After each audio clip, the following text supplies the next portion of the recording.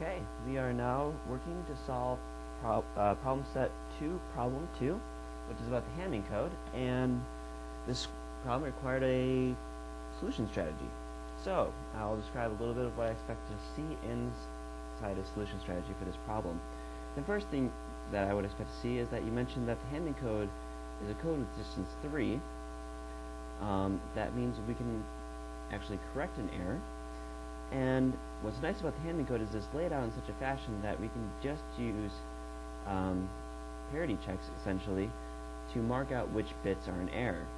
And the main thing is, if we label each of these bits from 1 to 7,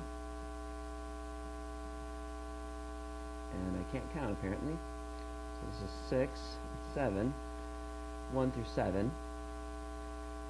1, 2, and 4 are the bases that we need to be able to describe all the numbers in the sequence. So these are our parity bits, P1 and P2 and P4, and then we're going to use that to describe our bits here. So this is our code that's going to be in the x2, x1, x0 spots. And so essentially what we want to do, first we got to use the parity bits and what they are associated with. So P1 is associated with 1, 3, 5, and 7. 2 is with 2, 3, 6, and 7. And 4 is part of 4, 5, 6, and 7. So we're going to use that to determine potentially if a bit is an error. And then the second thing we need to do is correct any bits that are wrong, and then extract bits 3, 5, 6, and 7 to determine our code word. And so just kind of talk about that as our step-by-step strategy, and so I'll now do exactly that. So I'm going to XOR P1, X3, XOR X2, XOR X0, or 1, 3, 5, and 7. And basically this will be 0 when the parity is even, which means no error has occurred, or that it'll be 1 when the parity is odd. So, or when the number of ones is odd. Sorry about that. So I have 0 plus 1, 2, and 3, which means that we have an error. So this is called check bit 1, C1. We have an error associated with C1 somehow. And then P2 XOR, so it's going to be X3 XOR X1 XOR X0, and we're just going to count up the bits again. So 1, 2, 3. So we have an odd number, so this would indicate 1, and this would be our check bit 2.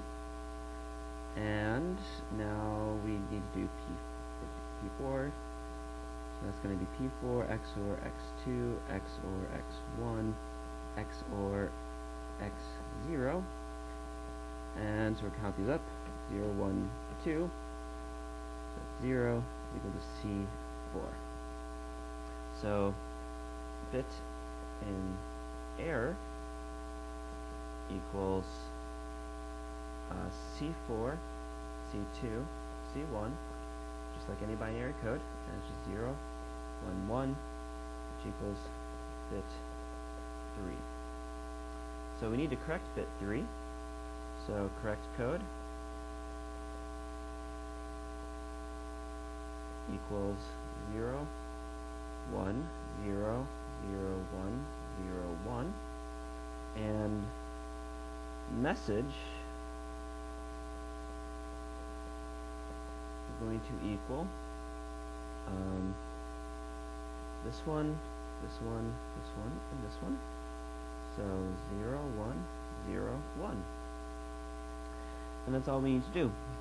And now I'll do one more on this video, and then I'll just write the rest, and you can look at that on the PDF. So part B, we have 1, 1, 0, 1, 0, 0, 1. And we're just going to go through this a little bit faster.